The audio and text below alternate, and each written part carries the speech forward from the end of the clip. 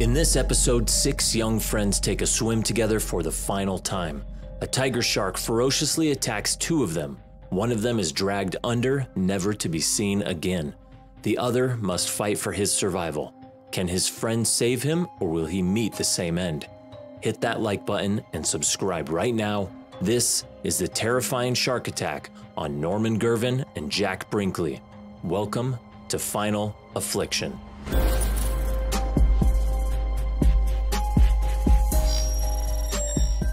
Wednesday, October 27th, 1937.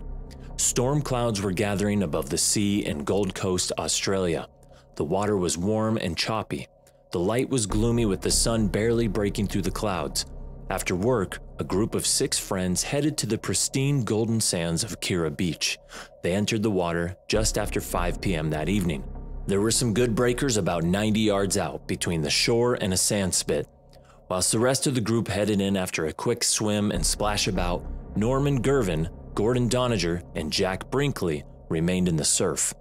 They had their bodyboards with them and they were waiting for the perfect wave to ride back in. It never came. Instead, Norman felt a sudden tug on his leg. He cried out in horror as he realized a shark was attacking him. Waving his arms above his head, desperately trying to capture the attention of his friends, the shark tore through his skin. Gordon thought Norman was messing around and told him to ride the next wave in. As the next wave began to peak, Gordon noticed a sea of red surrounding his screaming friend. He dashed over to him. Gordon grabbed Norman's arm, but realizing it was barely hanging on, he repositioned himself behind Norman, trying to support him in the water whilst kicking out at the shark. He shouted to their friend Jack, who was swimming 10 yards away, and Jack rushed over.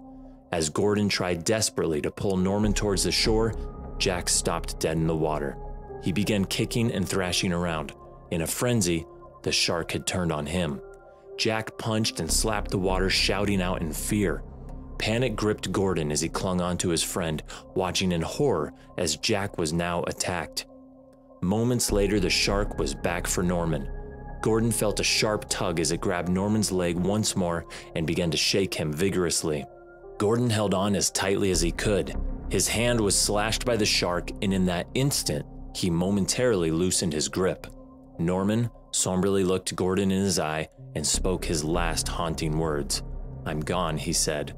"Goodbye." And with that, Norman slipped through Gordon's fingers and was gone. Still 70 yards from the shore, Gordon and Jack made a mad swim for it. Frantically, they raced through the water, heads down. With every muscle fiber pumping their arms and legs as fast as they could go, adrenaline was coursing through their bodies. In a moment of terror, Gordon glanced to his side and saw the shark coming right at him. Miraculously, he managed to reach out and push it away. He pushed off from it as it slipped beneath him, and he felt a surge as a wave from behind him torpedoed him to shore. But the shark wasn't finished.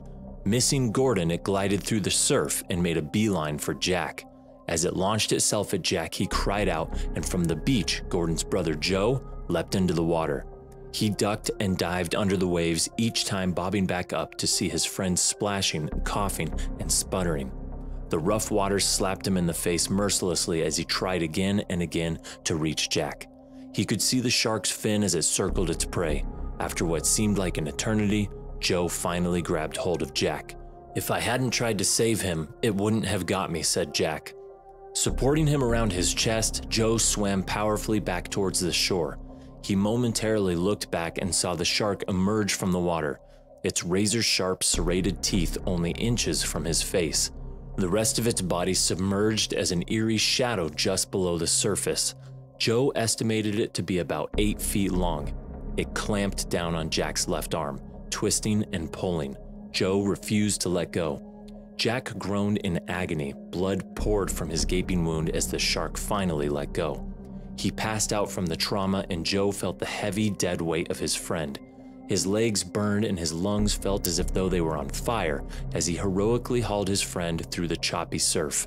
The beach was tantalizingly close. He could see the crowd of people now gathered on the sand, urging him to hurry as he inched ever closer to the shore. He glanced back over his shoulder. The splashing waves made it difficult to spot an approaching shark. Every second that passed, Joe anticipated the return of the shark from the murky depths. Eventually, Joe made it back to the safety of the shore. He dragged his friend onto dry land, gasping for air. The rest of the group gathered around and rapidly made a tourniquet around Jack's severed arm. The emergency services arrived shortly after and rushed Jack off to the hospital. He remained conscious throughout the entire ordeal. Miraculously, Joe had initially saved Jack's life. But tragedy struck once more. Surgeons were unable to save his arm, and he died in the hospital the next day. It was a devastating loss of 2 young men. Once Joe and Jack had made it to shore, one of the group, Alf Kilburn, jumped onto a jet ski to search for Norman. He skimmed over the ocean surface and then, just beyond the breakers, he stopped in his tracks. He saw a large pool of blood-stained water, and there, circling it, was a huge tiger shark. Alf returned to the beach. Tiger sharks can grow to a massive 20 feet long. There have even been sightings of 25-foot tiger sharks. They are distinctive by their dark, tiger-like stripes on their skin. They frequent coastal waters and coral reefs. For this reason, they are more likely to come in contact with people. Although tiger shark attacks on humans are rare, they are the second most common after great white sharks. The next day, some of Norman's remains washed ashore. Lifesavers and local experts headed out in a motorboat and managed to catch a large female tiger shark. She measured 11.5 foot long, had a girth of 6 feet, and weighed 850 pounds. When the shark was cut open, there were distinct human remains inside, including Norman's hand, which was distinguishable by a unique scar he had. There are over 20 shark attacks in Australian waters every year. Of these attacks, 2 to 3 are fatal. Today, some of Australia's coastlines are protected by shark nets and drumlines. It is easy to fear these apex predators and turn to drastic measures such as culling them in hope of protecting people.